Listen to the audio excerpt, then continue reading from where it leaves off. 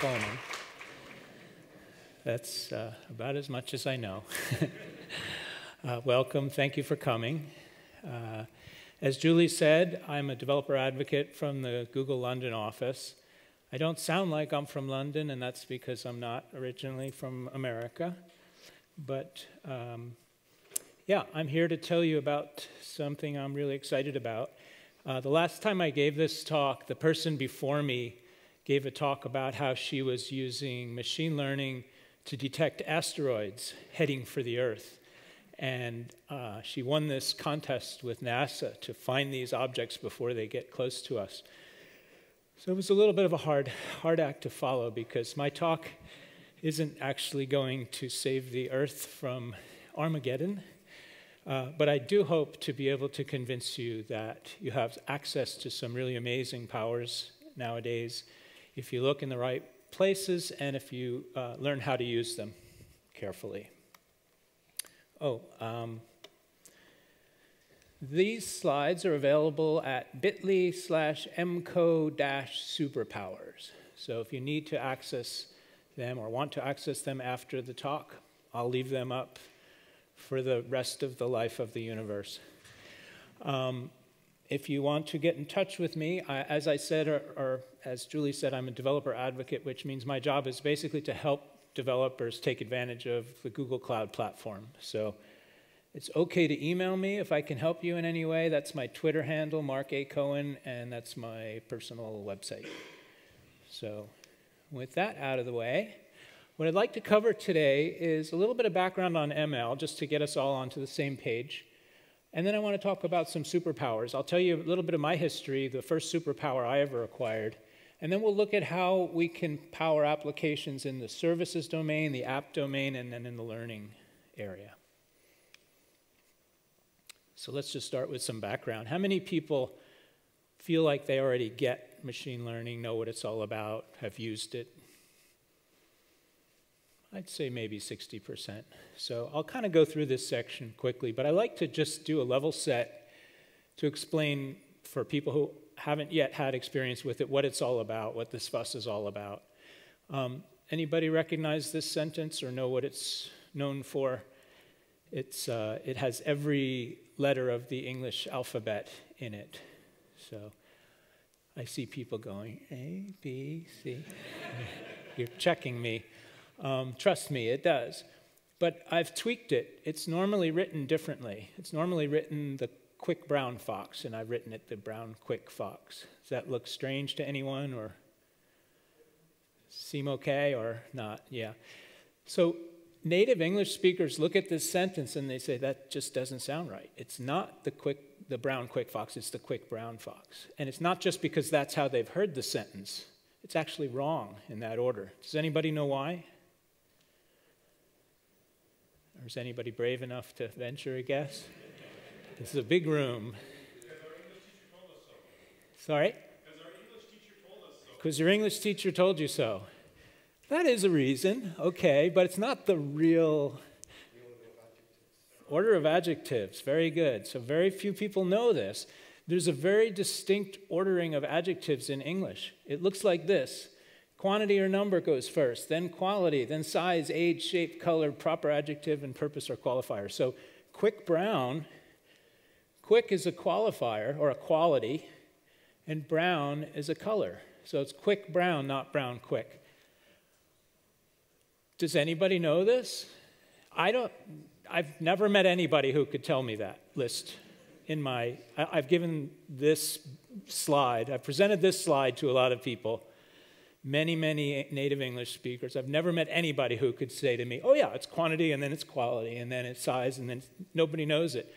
But in a sense, every English speaker knows it, especially people who learned English as a child, but you just don't know you know it. And that is really the essential idea behind machine learning. It's learning from examples and experience, not from rules. So we don't even know those rules, but we know them from experience. This concept is not new. It was actually stated in this way. I really like this version of it. Instead of trying to produce a program to simulate the adult mind, Why not rather try to produce one which simulates the child's? That's kind of what machine learning is all about. It's about teaching software the same way we teach children, by exposing them to patterns over and over again until they start to absorb those patterns and the difference between what's in this category, what's in that category. Anybody want to guess who said this? This is like some kind of a trivia game this talk is turning into.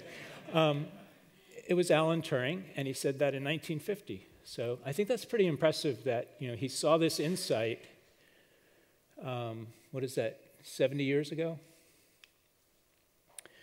When I was in graduate school, I won't say when, it was a long time ago, there was this thing we would say, which was that we have some amazingly fast computers now, but they still can't do something a toddler can do, which is to tell a cat from a dog. For 30 some odd years, that was the case. And then all of a sudden, it started to change. So as far back as recently, rather, as 2009, people were still saying that old saying. And then suddenly in 2012, it changed. We were able to do it. Finally, we could recognize a cat.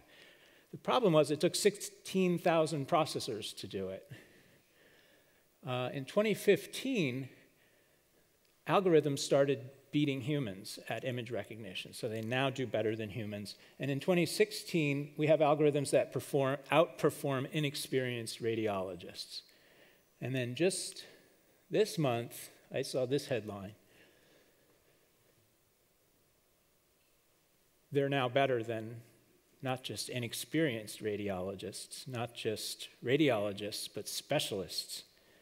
They're actually as good as or better than specialists. Does that mean specialists are no longer needed? No.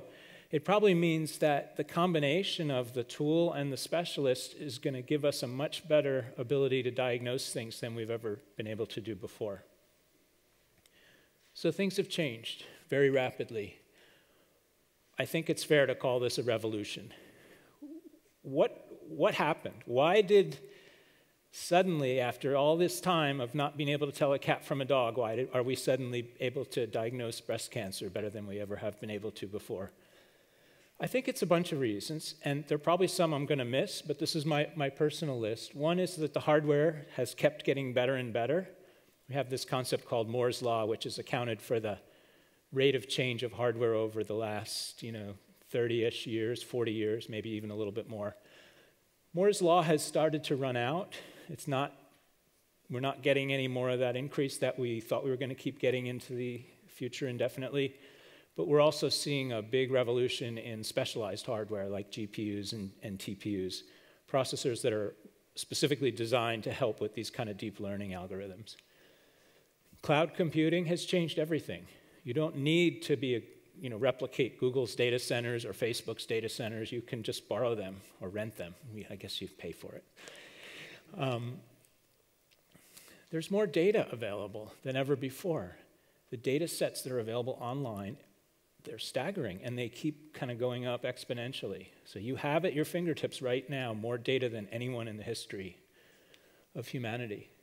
The open source movement has been huge, right? So when I started out, you'd read a paper and somebody would say, I have a breakthrough and it's really great. And you'd have to contact the researcher and beg them, could I see what you did or find out more about it? Now it's just, here's a repo. People are sharing more openly. And of course, new and refined techniques that we're seeing tremendous improvement in the algorithms that people are using to apply to these problems. And these are all kind of interdependent, right? It's not like any one of these is operating in isolation. Because we have more open access to data, we can try things. We have cloud computing, so we can attack bigger problems. It's all kind of amplifying itself into what I think of as a perfect storm over these last 5-6 years, something in that time frame.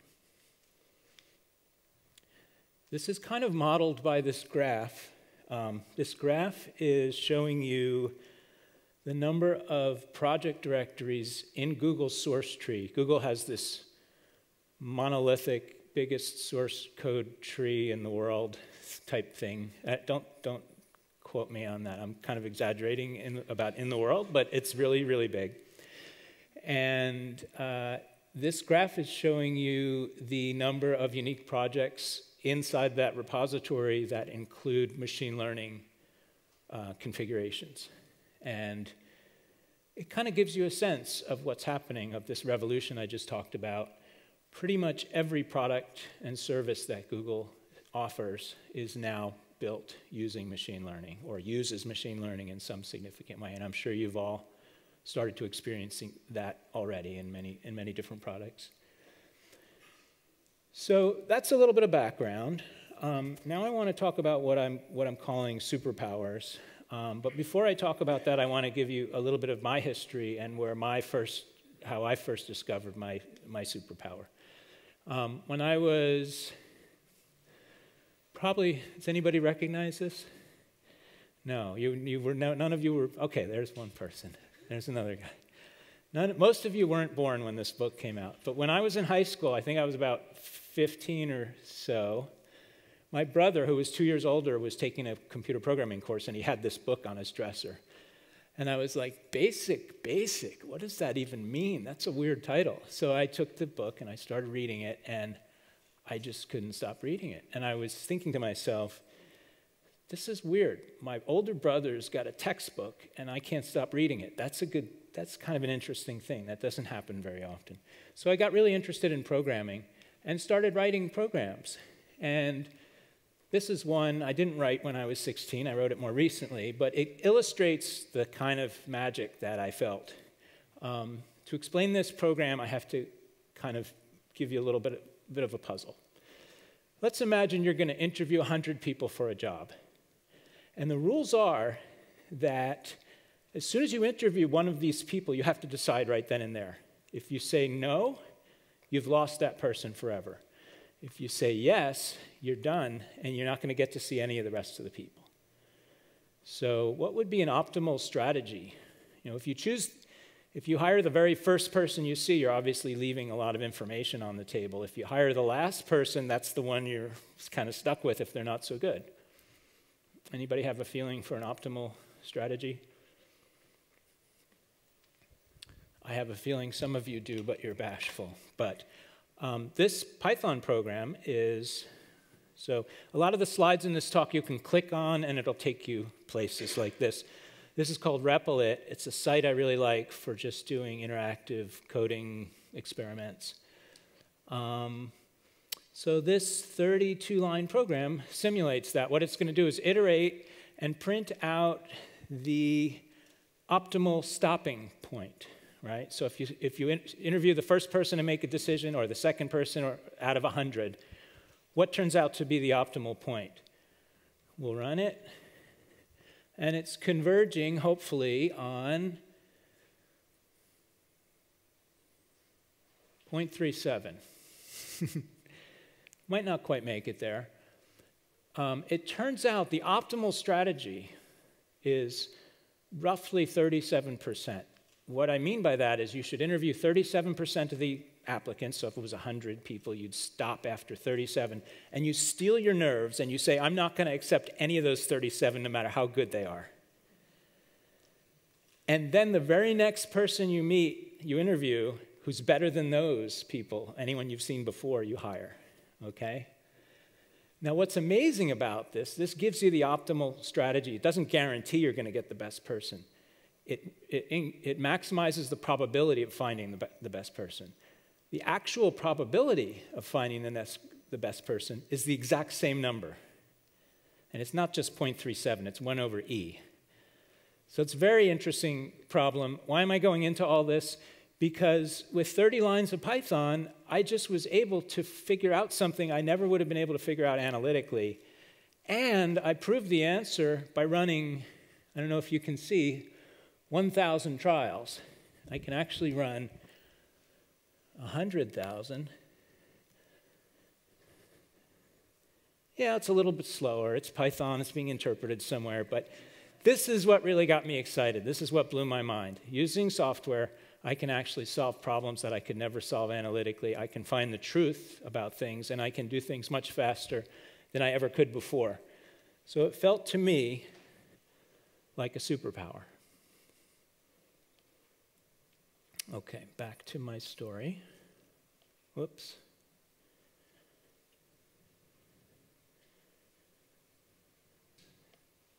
just do this. Okay. All right, so I got all excited about programming, and many years went by, and I became a professional software developer. But I got really frustrated because you get this feeling of, okay, I have my superpowers, but you can't use them, or it's really hard to use them. And the reason it's so hard is this is actually from Google's Kubernetes engine website today. And I don't mean to put down Kubernetes engine because it's an absolutely amazing product, and if you are interested in workspace workflow orchestration, you should absolutely take a look at it. But just to give a sense of what you have to do to deploy a web application, you need to package your app into a Docker image, run the container locally, upload the image to a registry, create a container cluster, deploy your app to the cluster, expose your app to the internet, scale up your deployment, and deploy a new version when you change the code. It's kind of a lot to deal with, and I think we can do better. Why is it so complicated? Why is it so hard to use this superpower? Well, I have to worry about hardware. I have to worry about software. I have to worry about upgrading my OS. What version of Linux am I on? Do I have all the latest security patches? Do I know how to administer the network and scale my system up and down? And I'm just going to stop reading these. But there's a lot to worry about here. So this recently came out. This is a really cool cheat sheet of the Google Cloud Platform. So every product or service in the Google Cloud Platform is listed here and summarized in 4 words. Really nice, handy cheat sheet. But I look at this and I'm like, oh my God, how can I possibly learn all this, right? Like, how could I be an expert on all that? And that's just Google, right? You might also be interested in Microsoft or Amazon, and they probably have things like this. Maybe they're even more bigger. So it's a lot to swallow. What I really want when I'm building an application is I want servers, not services. I want unlimited automatic scaling. I want to pay for only what I use. I want it to be endlessly extensible. I want to be able to add functionality very easily. And I want to really relegate the infrastructure. I don't care about managing hardware or any of that other stuff that I listed. Another way of thinking about it is I don't want to think about stuff I don't want to think about. I just want to worry about my app. And also, when I am specifying something, I want to specify the what, not the how. I want to say, this is what I want to happen. This is the data I want to get. This is the flow I want to happen. I don't care how you do it, just do it. Okay. So let's talk about some examples of how you can get those kind of superpowers in the modern world. This is Google BigQuery. How many people have seen this or tried it or heard of it? Hopefully. Okay. If you haven't seen this, it's really worth taking a look at. It's a database, essentially, or a big data analytics system that has some really interesting properties. For one thing, it uses parallel processing across a very large number of servers so that you can scan through data. You can essentially run SQL queries for people who are familiar with database technology. And in the traditional database system world, you would avoid a table scan, right? If you want to do something quickly, you would create an index. With BigQuery, you don't need to worry about creating an index or figuring out ahead of time which field in a schema to index. It's just very happy to scan every row in the database, and it's very fast because it's got all the processors going in parallel. Let's take a look at that in action. So I have a couple of saved queries here. I'll just show them quickly. This one is looking at, we have a few public databases. You can, of course, upload your own data to BigQuery and do all this kind of stuff yourself, but there's a few pre-made public databases or data sets. This one is all of GitHub, and I'm just looking at 1 month worth of commits, but all the commits in GitHub, and I'm looking at the different languages and sorting and grouping by language. Anybody want to guess what the most popular language is among committed files in GitHub? I just gave away the answer. I have to learn to pause at certain points in this talk. JavaScript, probably not surprising because, you know, every client on the web runs on JavaScript. Python is above Java. That's kind of interesting. I don't know if you saw how fast that was, but we processed 40 million rows of data. But what you may or may not know is I cheated, because BigQuery has this field called use cached results. And I ran this query before the talk, so I'm going to turn that off, because I just saw the timing, and it was like 0.017 seconds, and there's no way that that's actually possible, or it's not yet. So I'm going to run it one more time, and it's probably going to take more like 15 or 20 seconds. But remember, it's looking at 40 million rows. Here's where I get nervous, right around here. Okay, so that's not too bad. Same results, and now that didn't use a cached result. It was 16 seconds. Let me show you another one. GitHub number of authors. This is looking at all the repos, again, for a particular month, I think. And it's going to tell me the repos that have the most authors. Anybody care to venture a guess? I should have, like, if I'm going to ask you questions like that, I should have prizes, right? Otherwise, there's no incentive to raise your hand. What was that? Linux kernel. Good guess. It's actually in the top. It's not number one, but it's up there.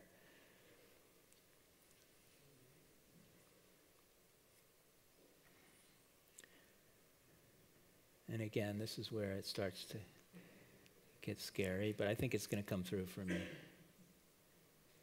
Dot files. So for anybody who's not familiar with dot files, these are like, you know, the .bash profile or the .vimrc, all these configuration files that command line people and IDE people use. People like to share those, apparently. And I see Linux is number 4, so that was a good guess. One more that I want to show you just for pure amazingness. This one's looking at all of the Wikipedia queries in one entire year. So this is page views from Wikipedia, okay, not edits. This is like everybody that looked at anything on Wikipedia got logged, put into this data set, and we're going to analyze it. We're going to scan every row of that data, and more than that, we're not just going to scan it, we're going to, sorry, this is too small. We're going to run a regular expression comparing the title to 2 different cities, and I'm going to fix that right now because I realize how impolite I'm being. Okay, so let's run this and see how long it takes. Remember, we're running a regular expression, which is, you usually avoid that on every single row of a pretty huge table, billions of rows. Need some music or something, right? Come on, BigQuery, you can do it. What's that? The Jeopardy theme. Okay, 26 seconds, I'm going to say. Let's look at the results.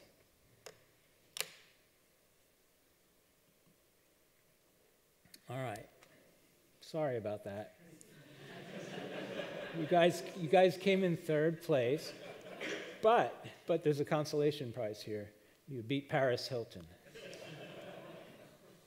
You have to remember this is coming from data from 2011. That's why Paris Hilton was showing up at all on this list. Anyway, just to show you what that did, it's 600 gigabytes, right? Almost a terabyte, 17 billion rows of data in 25 seconds. That feels like a superpower to me.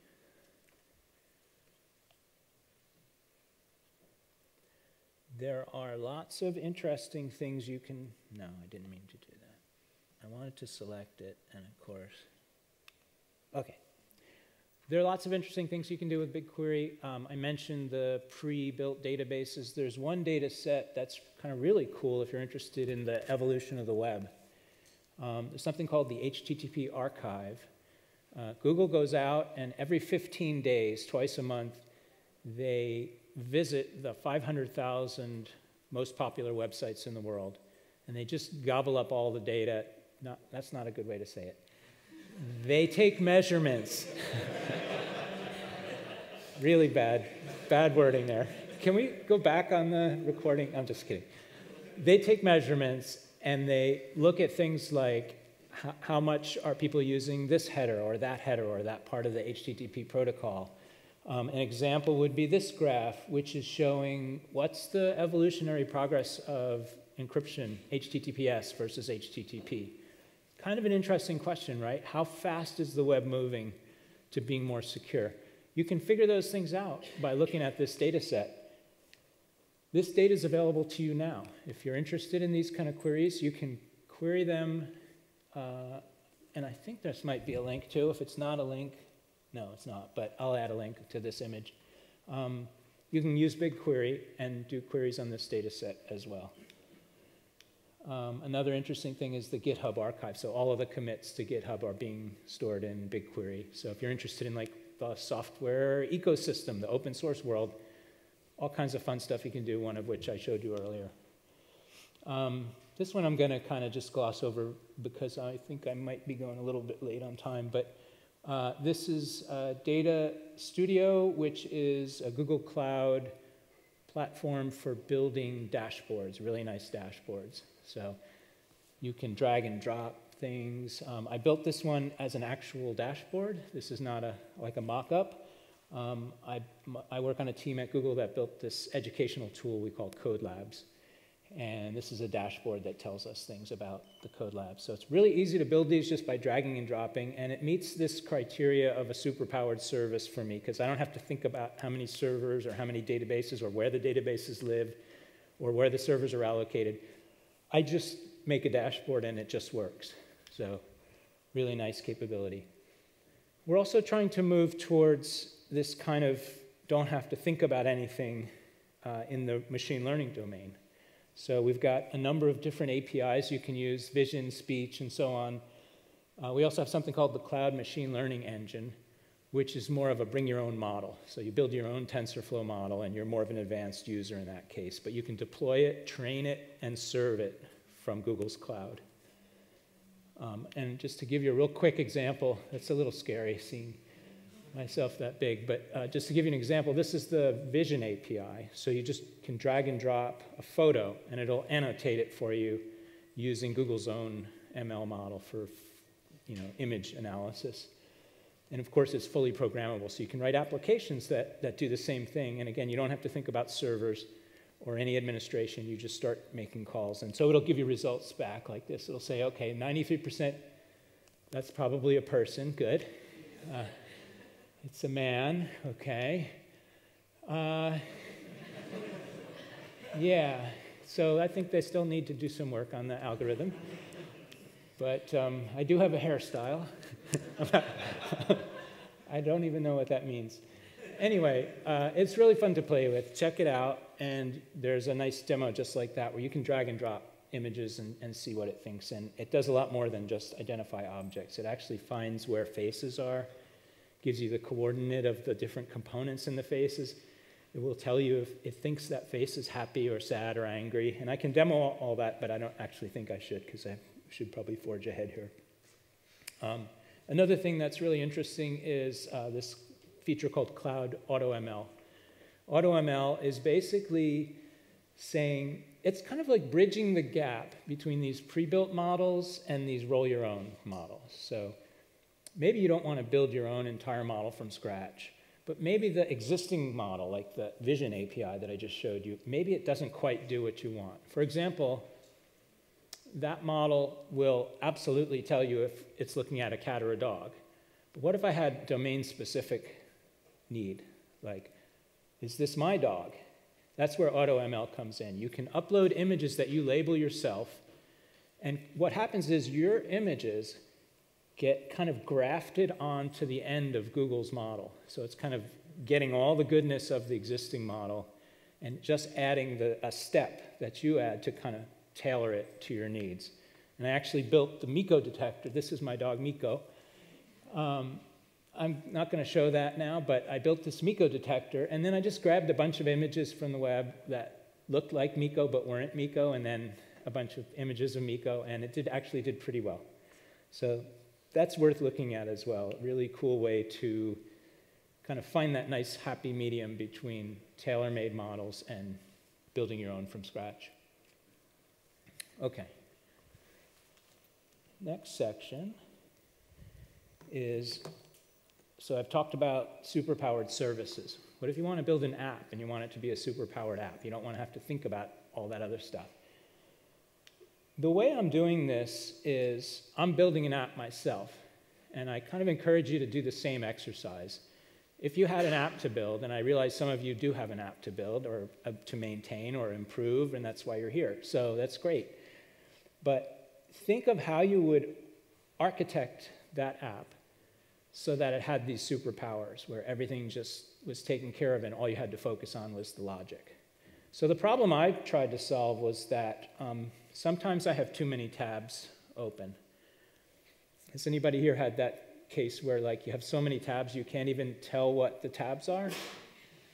Everybody's kind of like, yeah. Maybe some of you have it even now.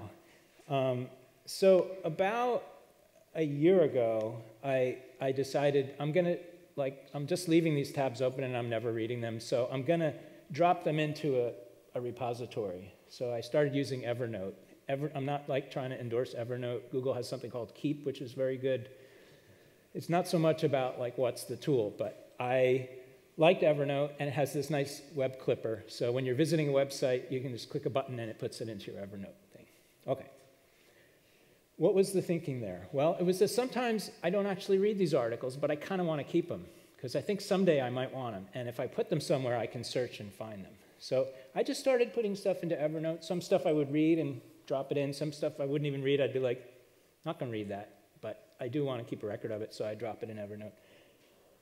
Fast forward to now, it's been about a year, I have 3,000 clippings. And it dawned on me that this is like a repository of me. It's like everything I'm interested in is in this data. And that's kind of an interesting idea. And I thought, you know, this is fun, it's good to have, but what can I do with it? I'm still spending a lot of time like looking for interesting stuff, right? I go to Hacker News, I go to Twitter, I go to online news sources, and it's like annoying to have to poll all these sites. So I want an app that goes and gets it for me. But how does it know what I'm going to like? That's the idea. I want something that will be a curation engine for me. So I looked at something called Doc2Vec. For people who aren't familiar with it, there's a technology called Word2Vec, which maps a word based on where it is in the context of a document to a vector. And the vector can be any number of dimensions based on how you do the calculation. The more dimensions, you're probably going to get more refinement, but it's going to cost more to calculate it. Doc2Vec is a generalization of Word2Vec. It does the same kind of transformation on a whole document. So this is the code to actually generate it. I'm using something called GenSim. I guess there's not really a whole lot of point in showing this, other than that it's actually quite easy to build this. I don't have to think too much about the underlying algorithm. And I can take the output of this model and I can visualize it. So I'll show you that now.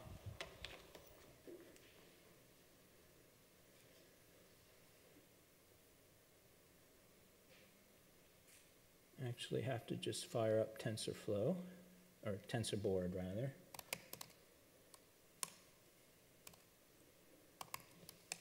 So this might take a minute to start. And it's going to start up a tool called TensorBoard, which gives me the ability to visualize the trained model. Okay, and there we are. So now if I go to, what this model is a whole bunch of vectors, like I said, in n-dimensional space, and you can pick n to be whatever you want it to be. I picked 200. So these are 200 dimension vectors, which humans can't really conceptualize, right? What does a 200 dimension vector look like? So we can use something called dimension analysis to reduce the space to 2 or 3 dimensions to get a handle on what it actually looks like. So I'm using the projection tool in TensorBoard, and here's my model. And you can see it has these certain clusters. If I hover over a particular article, introducing TensorFlow Hub, that sort of like, yeah. So, I mean, and I can search for things and see where what things match our closest neighbors to that. So this is really kind of a model of my brain in some ways, I think about it. Now, what can I do with this? I can use this model to calculate the vector distance between any arbitrary text and my cluster, right? So this is my curation engine. I can look at any article, I run it through the same doc2vec model, and I get a 200 dimension vector. And I can calculate the distance of that vector to my next closest vector in my cluster. And that becomes a measurement of how interesting that will be to me. So I did that, and I did some tests. I just picked some random stuff that I thought I would like and not like. How Singer won the sewing machine war, I thought I wouldn't like. These are between 0 and 1. It was a 0.5 because it's kind of an interesting business story, so it picked up on that I do like stories like that, even though I'm not a sewer. Beanie Babies, yeah, that's not going to score high for me. The Monty Hall problem, anybody know what that is? I love the Monty Hall problem. The weird, dangerous, yeah, that's interesting. And then pets who helped solve their owners' murders. This one scored lower than I think it should have. Like this, I would stop and like put everything down to read that article. So I think that should have scored higher. But anyway, I'm going to kind of zip along here because this is a work in progress. I'm trying to build out this model or this application, and I've really focused on the model so far. And I've got something that I'm relatively happy with. I'm going to continue tweaking it. But the next thing is to understand a whole application. And so I've divided it up into 3 phases, and I've got an architecture diagram to say how I think I might do it. And this is really where the how would you solve this in a way where you didn't have to think about infrastructure comes into play. This is the hard part. So I expect to learn a lot as I go down this road, but as I say, it's a work in progress. Some of these pieces are working, some are not. But as I'm doing this exercise, I'm learning some interesting things about some capabilities. For example, in this diagram, there are these alarm clocks, which are basically scheduled triggers that I want to fire off at a certain time to make something happen. How do you do that? Well, typically you'd use something like cron, the automated scheduler in Linux. But that has to run on a CPU somewhere. So you'd create a VM and you'd run cron. No, I don't want to think about VMs. I want something where I can just say, here's the thing I want to happen, make it happen at this time every day or whatever other schedule I want. Well, we now have something called Cloud Scheduler, which is exactly that. It's cron in the cloud. We have Cloud Builder, which is, again, a CI type system like Travis or Jenkins. Also hosted in the cloud. Also, you don't have to think about provisioning anything. It just works. Cloud Functions, you've heard a lot about. We have Cloud Functions now for a few different languages, so that's also a very exciting possibility for making these super-powered apps. We have nice cryptographic key support so that you can, if you're in a Cloud Function and you want to use a set of credentials that are encrypted, there are nice ways to do that where you can submit the encrypted version into Google Cloud Storage and then access that in a cryptographically safe way. Sort of flying through here. How many? I have 5 minutes. Okay. The last section I want to talk about is learning. How can we make learning super powered, really easy for people without having to worry about administering things? I'm really excited about a tool called Jupyter Notebooks. These are interactive tools that give you the ability to, not tools, they're notebooks. They're documents that contain instructional content and then interactive content built right into the notebook. Now, the typical problem with Jupyter is you'd be like, yeah, I love this system. How do I make it available to my students or my coworkers or whomever? And you'd be back to this, okay, I need a server. I need to run the Jupyter server on a VM or something like that. I'm excited about this service from Google called Collaboratory because it's hosted Jupyter notebooks. In addition to that, it's well integrated with Google Drive, so you can, fork people's notebooks, copy them, share them, and so on. So, really nice tool. One of the things you can do right now is test out a TPU. So these notebooks, hosted notebooks, have access to GPUs and TPUs. You don't need to give us your credit card to use this. You can go there right now. You can open up one of these notebooks and use a Google TPU and learn how to do machine learning. Now, there are usage limits, right? You're not going to build AlphaGo 0 on this notebook, but you can get your hands dirty. And again, it feels like a superpower. You can do some amazing stuff. There's a site called SeedBank, which has snippets of machine learning algorithms available through Collaboratory. So pick one and run with it. There's one right here, which it uses a recurrent neural network to sequence piano music that's never been heard before and maybe never should be heard. Okay, I'll skip over that because I don't know that that's going to work. But anyway, wrong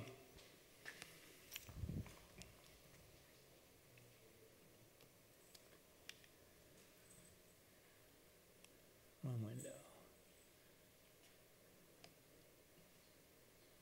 There's a video there of if I were to have been able to play that music to you, it would have been interesting but not phenomenal. Try the notebook yourself, see how you like it. But there's this video, which I'll invite you to listen to on your own, which is actually the winner of a competition, and it's mind-blowing. It's somebody who did a generative algorithm to create music for a 4-part orchestra. There's a word with a Q, but I can't remember it. Quartet, thank you. So they actually got people together live on stage to perform this piece and a bunch of other award winners. And listen to that. It's really mind-blowing. So I want to just close by saying that, you have these superpowers. I hope you're getting that message. And it's up to you to figure out which ones to play with and what to do with them. But my hint to you is don't get overwhelmed by the solution. Like if you look at all the different capabilities and all the different providers, it's easy to get overwhelmed.